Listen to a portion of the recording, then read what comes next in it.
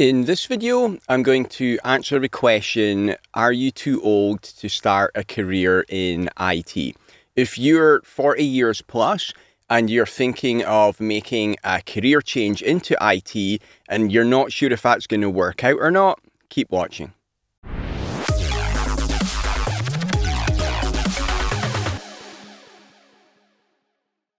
I'm making this video because I was asked by a prospective student today if I thought that they were too old to get started in IT.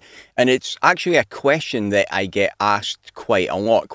So I thought rather than emailing to everybody back individually all the time, what would probably be more useful is if I make a video, I can make it more conversational and I can point everybody here. So before I made my own video, I thought, okay, I'll have a look on YouTube and I'll see what other videos are out there on the same subject. And what I found was this one here from Failed Normal Redux. You probably know him better as Ellie the Computer Guy. Ellie the Computer Guy has been on YouTube for a long time and his videos are great. He's got this video question, at 29, am I too old to start in IT?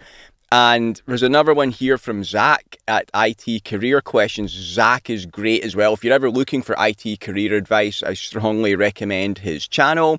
Same kind of thing, am I too old to get into IT? And at the start, Zach explains that he's answering a question that came from a 28-year-old. So I'm worried that if you also did a similar search to this, maybe you saw Zach's video first where you saw that it's a 28-year-old, and then you see the subject of Ellie's video where it says, am I too old at 29? Well, if you're 40 plus, you might think, wow, if you're maybe too old at 28 or 29, then what chance do I have? But that's absolutely not the case. Actually, if you watch Ellie's video, it's hilarious. It's really funny, the response that he makes to the 29-year-old, telling him not to be so ridiculous, you're still young. So honestly, if you're under 35, you don't need to watch this video. You're young, you're not old at all. But if you are over 35, then it's a valid question, right? So I'm going to assume that you're really serious about doing this already. Maybe the reasons that you're thinking of the career change is that you hate your current job. You hate getting up, going in at 9 a.m., working 9 to 5 every week. You just can't stand your job and you want to do something different, and you're really interested in IT, so it seems like that would be a good thing to do. Or maybe you've just been laid off from your job, and in your particular industry, there's not a lot of other jobs out there, so it would make sense to do something else maybe, and again, you're really interested in IT. So the assumptions I'm going to make here right at the start are that you're already passionate about IT and that you're really serious about making a career move into the industry, but you're just not sure if it's going to work out or not. So concerns that you could have would be, you know, if I'm older and not just 35 plus, maybe you're 60 plus, maybe you're 70 plus, is it going to be difficult to actually learn the technology? Am I going to be able to actually do it myself? And then another concern that you could have is, okay, once I get qualified and I know that I'm capable of doing it, our employer is going to actually give me a chance. Am I going to even get to interview? And if I do get interviewed, do I have a chance of getting a job? So that's the main things that I'm going to talk about here. So the first one was, will you be actually able to learn it or not? And to be honest with you, yeah, things do get harder to learn as you get older. I remember going way back, I started in IT like a long time ago, back in my 20s, and I remember it was really easy to learn stuff in. I was able to rip through the information and get new certifications very quickly that helped me go up the IT career ladder very quickly as well. Then, in my mid-30s, I was working as an instructor, and in that job, I had to learn new technologies all the time. Because the company I was working for, we'd often get requests from large service providers or telcos about a course they wanted on some new technology. So I would have to actually learn that technology before I went and taught it to them. And I remember speaking to one of my friends, one of the other instructors at work one day, saying, you know what, it seems to be getting harder and harder to learn this new material. And he looked at me and he said, well, yeah, of course it is. You're not 20 anymore. You know, we're 35 now. And if you look at professional athletes, that is about the age it's pretty common to retire as an athlete, right? Because your body, that's when your body is degrading. And he said, you know, your brain is part of your body. The same thing is going to happen to it. So you're not going to be able to learn stuff as easily once you get over 35 as before that. And I thought, oh yeah, you're right. Good news though is that was nearly 10 years ago, and I did notice a drop off at 35, but it hasn't got any worse since then. Apparently this is not like a linear thing where you just keep sliding down, down, down all the time, but it can happen in steps where you will notice a change at different points in your life where it can be more difficult to learn things. So again, I can't make an assumption on what your exact age is. Maybe you're 40, maybe you're 50, maybe you're 60, maybe you're 70. So you'll know yourself probably best about how easily you pick things up.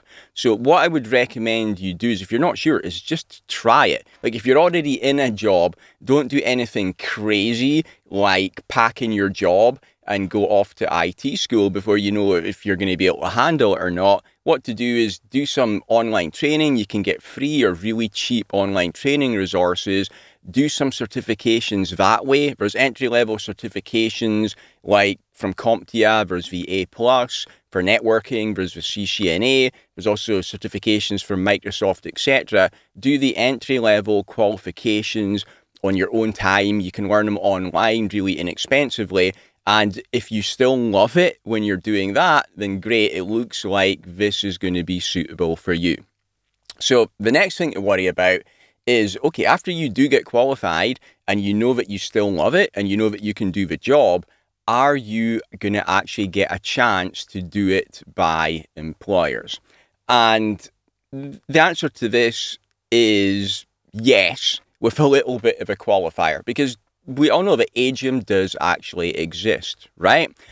But it really depends on the company that you are applying to and the culture there. And I truly believe that in most organizations that yes, you are going to get a chance. Like for example, if it was me, if I'm the IT manager and I'm hiring, if I'm looking for somebody to work in IT, I want somebody that can hit the road running, that is going to be able to work immediately and that I'm not going to need to supervise and that I'm not going to have issues with. Now, if I've got the choice of somebody who is 60 or somebody who is 20, there's a lot of benefits to hiring the person that is 60. Because if I think about how I was when I was 20, honestly, I wasn't the most reliable person in the world. And it's normal at that age. When you're 20 years old, most likely you don't have so many responsibilities. Quite likely you don't have kids yet, you don't have dependents that you have to take care of. It's really just yourself. And I remember back when I was 20, the main thing that I wanted to do was hang out with my friends and have fun. My career was not the most important thing in my life at that stage. And I'm happy. I had a great time back in my early 20s. I wouldn't change it for anything. But now, I'm like mid-40s now. My attitudes and my responsibilities have completely changed. I've got my wife and I've got my kids that I have to take care of. So I take my career a lot more seriously now. And I think that's true for really pretty much everybody in life.